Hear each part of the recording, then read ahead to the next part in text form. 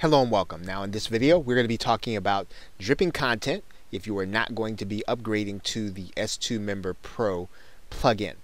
Now S2 Member obviously has a paid version. And that paid version comes with the ability for you to be able to drip or to be able to time release content. Now that may not be an option or that may not be something that you like to do, so we're going to be talking about a workaround in this video. Now, one of the things you're going to want to consider doing is to discourage the search engines from indexing the site. That means that the pages that you're going to be creating are not going to be indexed by the search engines, and it's not going to be easy for anyone to just go and find or guess where the pages are going to be before their time releases their content. So then once you've done that, you're going to want to click Save Changes. And then what we're going to do is we're going to go to either your post or your page. So wherever you're going to be delivering your content, if you're going to be delivering it on posts or pages, you want to go to that area. So let's act as if you are going to be delivering all of your content by post. So we're going to go to the all post area. Now what we're going to be doing is if we're going to start delivering content on a once a month basis, we're going to have a naming convention as such. So we're going to name the first month's content. We're going to name the first month's content month 1. And then we're going to hit publish. And we're also going to protect that by level 1. So you'll notice there that we have the first 3 months completed. And that's all that we'll need in order to set the example of what you're going to be doing in order to drip content. Now, the next thing you're going to do is you're going to go to your permalinks and you're going to go into the settings area and you're going to go to the permalinks. Now, you're not going to want to use any of the date related permalink settings. You are going to want to use the post name. And we're going to click Save Changes. So now what we're going to do is we're going to go back to our posting area. And we're going to take a look at all of our posts. And now we're going to name each one of these uniquely. So we're going to click month 1. And we're going to call that something unique based on the content. For example, month 1 could be CPA marketing. And what you're going to do is you're going to rename this link now also. And you want to consider doing something a little unique. And you may want to append that with a number that only means something to you, but that your customers will not be able to guess. And then you're going to do the same thing in the other post. We're going to click Update. And we're going to go back to the other post and do the same thing. Okay, so we've done the same thing for month 2. We're going to click Update.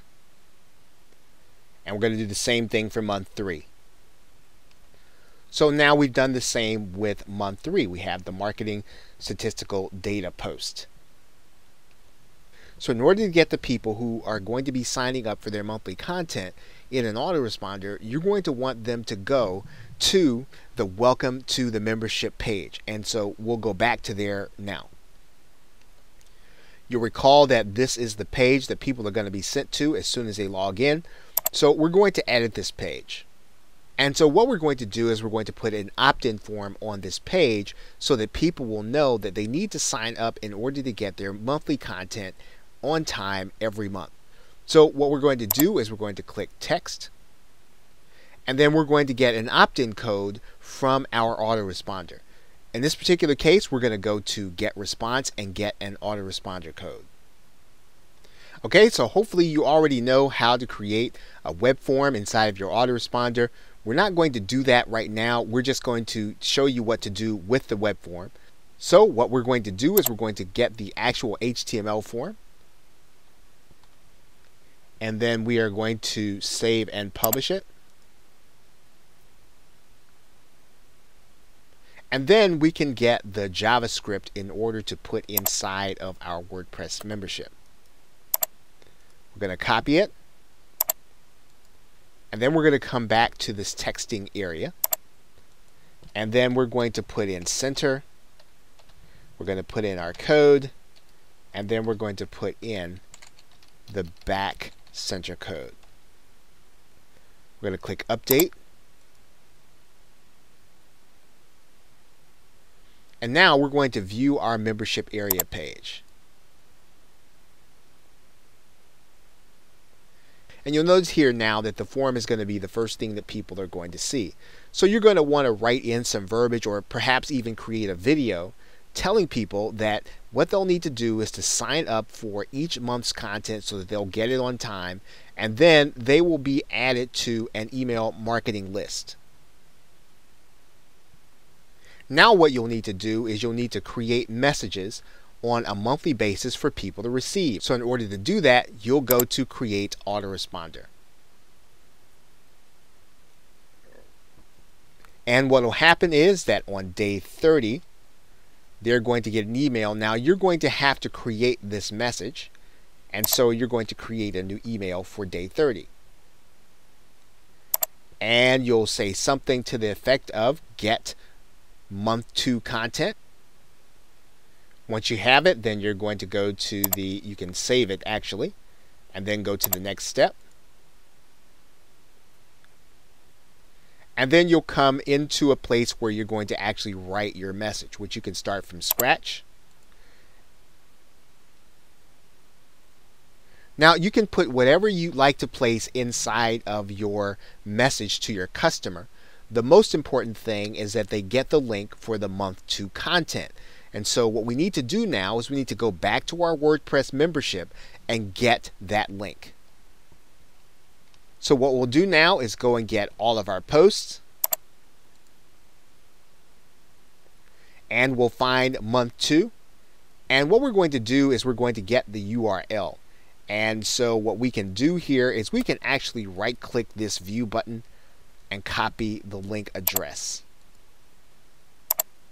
And when we write our message, what's going to happen is we're going to make sure that at the very least, after everything else we've written, we'll deliver the link to them.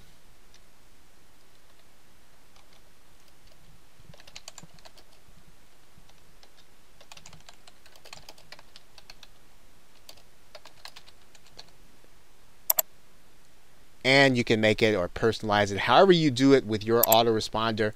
You'll just make sure that you've got this post so that they'll get that month's content. Now they're going to get that on day 30. So we're going to go ahead and we're going to click next step.